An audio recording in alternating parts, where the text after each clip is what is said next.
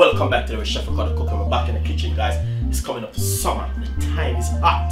Guys, it's crazy out there at the moment. Anyway, we all know that, you know what I mean, some people might say, oh, the chef is crazy. Well, it's not crazy.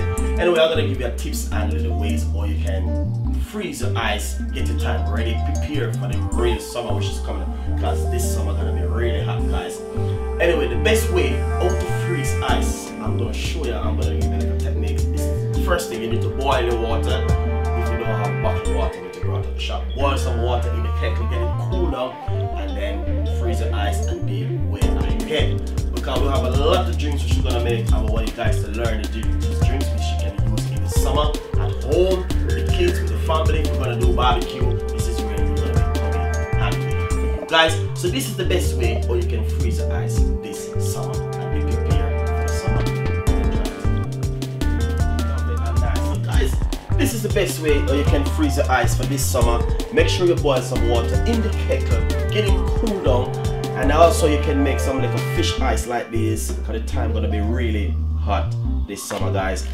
Pull them out, put them into something like this. Basically, you know what I mean? Sometimes your friend gonna be coming over and they want some ice. You can serve a nice lovely juice with this, guys. So as you can see, this is some tips and other way. Chunk of ice, if you got someone who really good, can break them up into some small pieces. As you can see, these are the ice which we get freeze for summer. So that's the all you sweat. The best way is to freeze them into a block like this. Get them cracked up and put them into a sealed bag and put them into your fridge. So if I give you an idea of what's going on differently. So these are some of the ice which we already break up. So if you notice, these break up, and this is the best way to use your ice in a nice lovely drink, especially a lemonade drink.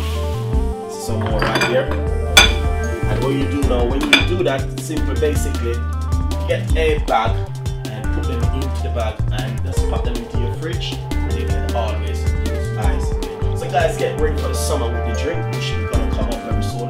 We start the process of drink already. We do a baby spinach drink, we do orange drink already, we do lemonade with orange. So guys, there's a lot of drinks gonna be coming up from me, so you have to get ready with your ice. For summer, you're gonna have a lot of barbecue, so you know, just have a special jar in your freezer where you can make ice and use them for the summer. So guys, the kids are gonna be half from school in summer, and you're gonna need ice. You might have a birthday party function.